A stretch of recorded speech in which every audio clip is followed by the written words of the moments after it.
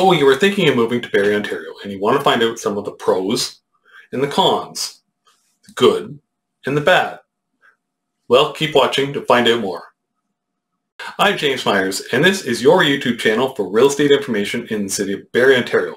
If you are new to the channel, and this is the first video of mine you've ever seen, please take a moment and hit the subscribe button down below the video and tap the bell icon right beside the subscribe button so you don't miss any of my future videos. Barrie is a medium-sized city located about an hour north of Toronto, and the population of the city itself within the city limits is around 150,000 people.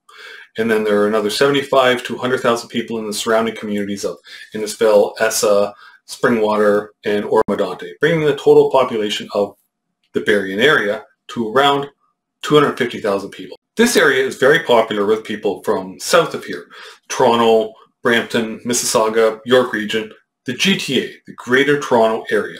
We get a ton of people moving to Barrie from there, but we don't hear about too many people who want to move back to Toronto, the GTA, from Barrie. I wonder why. I'll start off with a pro. Number one, Kempenfelt Bay. One of the biggest draws to the city of Barrie is Kempenfelt Bay, which is the body of water that the city is built around. Kempenfelt Bay is part of the larger Lake Simcoe, which is in turn part of the Trent Severn Waterway. So you could launch your boat in Barrie, go out Kempenfelt Bay into Lake Simcoe and onto the Trent Severn Waterway, and boat all the way to the Atlantic Ocean.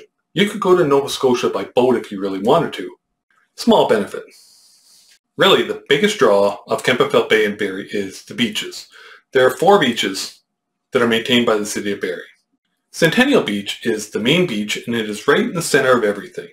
There's a big playground for kids, there's a boardwalk, there's a concession stand to buy food at, and there's new washrooms. It is the most popular beach in Barrie. There are also 3 other smaller beaches. There's Johnson's Beach, Tyndale Park Beach, and Minette's Point Park Beach. They all have plenty of parking and decent washrooms. In the winter, the bay freezes and you can go out on the ice. People go out there on snowmobiles, ATVs, ice fishing, or you can just go out there for a walk. It's not unusual to see a couple hundred people out on the ice on a cold Saturday afternoon in February. Some people even drive their cars out onto the ice. Yeah, that's my truck that was out on the ice a few years ago. I was driving down the road one day, saw a bunch of vehicles on the ice, so I headed to the boat ramp and I drove out there. It gets your heart racing a little bit when you first drive out on the ice, but I had been out there earlier in the week and I stuck my arm in an ice fishing hole and the ice was up to my elbow. So I knew it was thick enough to hold me. You can't do this every year, so drive out there at your own risk. Pro number 2, housing. Another pro of living in Barrie is reasonably priced housing. Now, when I tell you these numbers, I'm comparing Barrie to areas south of here, like Toronto, York Region, and Peel Region. The average price for a detached house in Barrie is around $800,000, and that is less than half of what a detached property sells for in Toronto.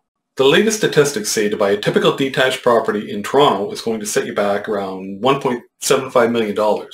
In York Region and Peel Region, you're looking at around $1.5 million.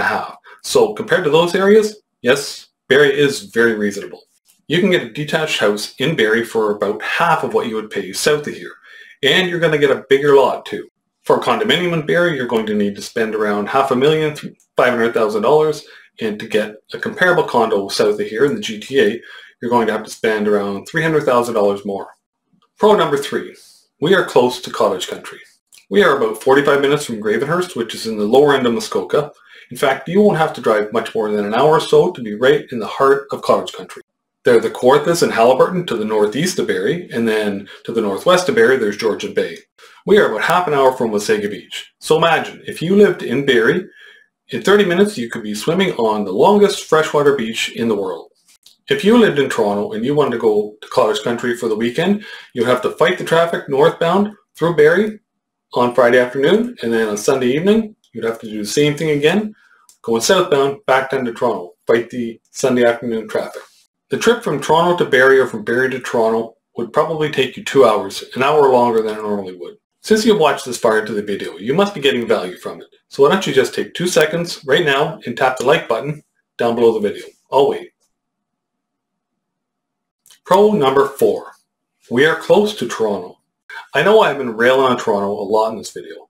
I wouldn't want to live there, but it's a nice place to visit for short periods.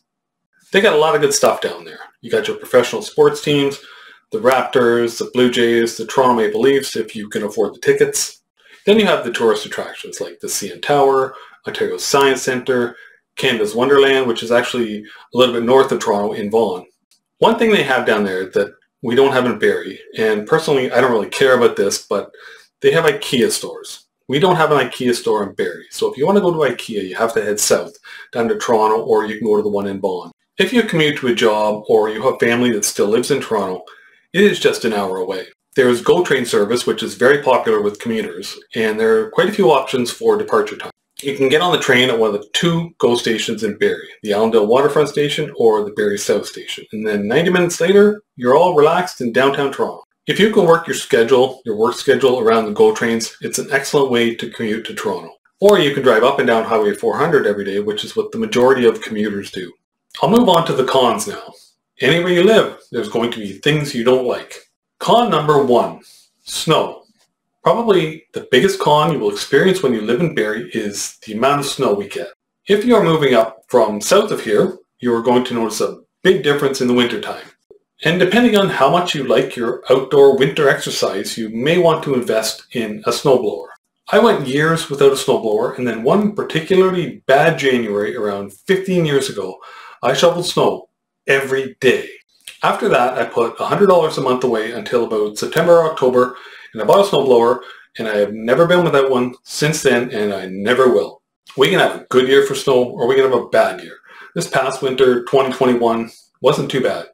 Some years, it feels like you are out there constantly, just moving snow all the time.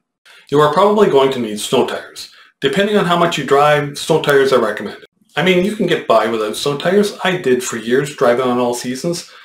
But about 10 years ago, I bought a set of snow tires. And I'll tell you, what a huge difference it makes driving around in the snow with a set of snow tires on. One negative about having a set of snow tires is you have an extra set of tires taking up space in your garage. You either have summer tires sitting in there in the winter, or you have winter tires taking up space in there in the summer. With all this snow, sometimes the school buses get cancelled and the kids get a snow day. Con number 2, property taxes.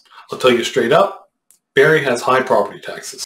The annual property taxes on an average price detached property in Barrie are around $4,000 to $5,000 a year. And as I mentioned earlier, the average price is around $800,000. But in Toronto, where the average price detached property will cost you around $1.7 million, the property taxes on that house are still $4,000 to $5,000.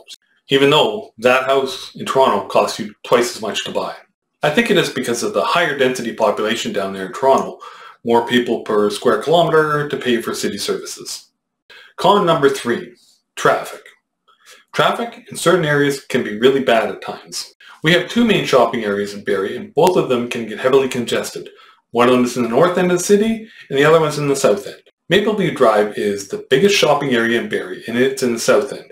It's where all the big box stores are, the Walmart, Home Depot, Costco, Canadian Tire. Then you have Park Place on the east side of the highway. Mapleview Drive runs underneath Highway 400 using a massive 9 or 10 lane bridge. Bayfield Street is in the north end of the city. This is the older shopping area in the city, and it's where the indoor malls are located. Bayfield Mall, Georgian Mall, and the Kozlov Center. It used to be the main shopping area in the city until Mapleview Drive started to be developed around 25-30 years ago. Back in the 1970s and 80s, you couldn't move on Bayfield Street on a Saturday afternoon. Highway 400 is the major north-south thoroughfare through the city, and is usually a great way to get from one end of the city to the other. It gets really busy northbound on Friday afternoon because of all the cottagers heading from Toronto or down south here, up through Barrie, up Highway 400 to Cottage Country, and then Sunday afternoon, they all head back down to the city, so southbound is usually stop and go on a Sunday afternoon. So if Highway 400 is busy, you can just make your way through the city on the regular city streets. It may take you a little bit longer, but at least you won't be stuck in the traffic on Highway 400. Like most cities, we do get rush hour during the week, in the morning, and then again in the afternoon. Con number 4, you will need a car. In bigger cities, you can rely on public transit to get around, but in Barrie, not so much. The transit system in Barrie is not the greatest, but the city is constantly working on it, trying to make it better for the riders. Barrie is a low-density city, spread out and built on urban sprawl. you pretty much have to drive everywhere. If you are used to a transit type lifestyle, taking the bus everywhere, you're probably going to have to make some adjustments when you move to Barrie. Unless you have teenagers, they can just walk or take the bus. So there you have some of the pros and cons of living in Barrie. If you want to find out more about the cost of living in Barrie, check out my video, How Much Does It Cost to Live in Barrie, Ontario? And don't forget to subscribe.